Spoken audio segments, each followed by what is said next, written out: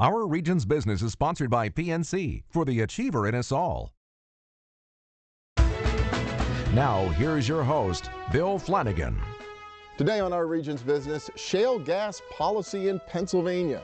In his recent budget address, Governor Tom Corbett said he would not support an extraction tax, and he asked his lieutenant governor to convene a commission to unlock the potential of the shale and report back in 120 days. So today we'll talk about best practices in shale gas policy from the perspective of a leading environmental organization and from the company that made the Marcellus Shale find in the first place.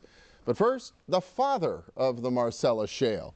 Well, he wasn't around 300 or 400 million years ago when the shale was formed, but he was the guy who talked his bosses into drilling for gas in the Marcellus. He's actually a native of our region, too. Bill Zagorski is Vice President of Exploration and Geology with Range Resources, and welcome. Good to have you. Thanks, Bill. Pleasure to be here. Yeah, I heard about, I figured I couldn't pass up the opportunity to meet the father of the Marcellus Shale. Well, that's a big mouthful for me. So up front, I'd like you to understand that it was a group effort, and there was a number of gentlemen that I was involved with. I tend to call it one of the founding fathers. One of the founding fathers. Okay, we can live with that. We do that for the Declaration of Independence and the Constitution as well. Well, tell me, I want to come a little bit about your background here in our region and how you came to be in the position to do this. But first, the Marcellus Shale, the big discovery came, what, in 03, 04? What was going on at the time that made you think there could be an opportunity here underneath our region? Well, there was a lot of things that were happening all at the same time. Range Resources and where I was involved, we were in Washington County looking for oil and gas since 2000 and had drilled a well on the Renz farm in 2003. And in the midst of drilling that well, we were drilling to look for formations of potential below the Marcellus Shale. And despite some encouragement and some excitement on our part, unfortunately, the well was a failure. And we were $6 million into failure mode, that's a lot of money now, but it was a lot of money for the company back then. But I really didn't know the significance of it until I had a chance meeting with a colleague of mine in Texas. And through our discussions, he was showing me what has happened in the Barnett Shale, how big it's become. And at that time, as one of those light bulb moments, I go, oh my gosh, I'm just sitting here in the middle of something that could be as big as this Barnett Shale, and we were looking for small things with huge things right in the middle of us.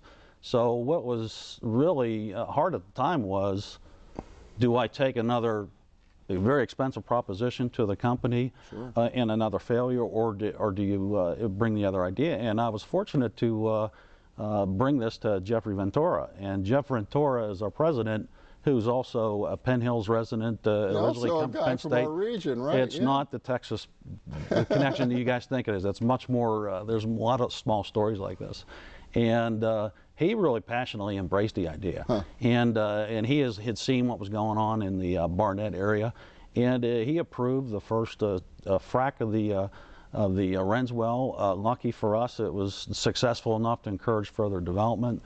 And through our work, scientific work, and Jeff's, pushing the teams along and building the company, and to be honest with you, we were almost $200 million in investments into Washington County until we really made the breakthrough that made this play what it is today. It wasn't until 2007 when we drilled, I think, our fourth horizontal well on the Gula farm that we hit the results that we were looking to achieve. And at that point, it was really the breakthrough moment. So the 2004 was the first commercial vertical discovery. It got you involved and interested, but we had to solve the horizontal drilling aspect of it. And that didn't occur until 2007. Yeah, and I think that's one of the important points here. This is really at the very, very, very beginning. You've been at it for a few years. This is still the beginning of trying to unlock all the potential that's underneath us. We're very early into the exploration cycle of this play. There's a couple things that stop the earlier development of it. The first thing we need to do is get goods and services and the equipment that could do this type of drilling. And really that didn't occur until 2007, also when Range opened up our Canonsburg office, and that's one of Ray Walker's crucial legacies, is he brought all the people and talent together that could make this happen up here. And now all of a sudden everybody in the world seems to be coming to our region to either buy drilling companies or buy the reserves or start investing here. It's turned into something of a 21st century gas rush.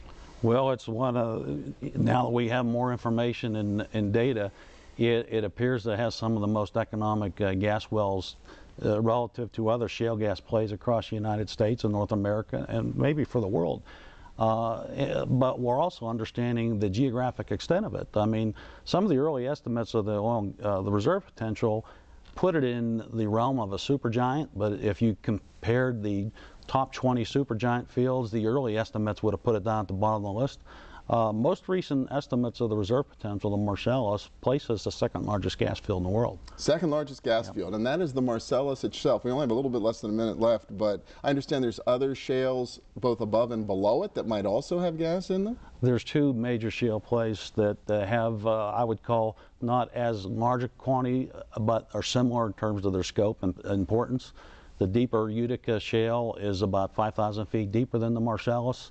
And right immediately above the Marcellus, about, and maybe sometimes as little as 300 feet to 1,000 feet, is a series of upper Devonian age shales that those two combined themselves may have almost as much reserve potential of the Marcellus. So think about where we're going with this. It's huge. Got to be a blast for you. Growing up, what, in Baldwin, went to Pitt, did a lot of shallow wells for years all over Pennsylvania, to suddenly find yourself in the middle of this thing. It's got to be a mind blower. Well, it's truly, you know, it's an opportunity of a lifetime, and it really gives you a perspective of what you can do when you work with great people and have an idea and get the support and just look at all the jobs and activity it's going to create. It's going to be a legacy for Pittsburgh and Pennsylvania that it won't be forgotten. It's history. All right, Bill Zagorski from Range Resources, one of the founding fathers of the Marcellus Shale. Thanks so much. Appreciate it. Appreciate it. Yeah. Thank you, Bill.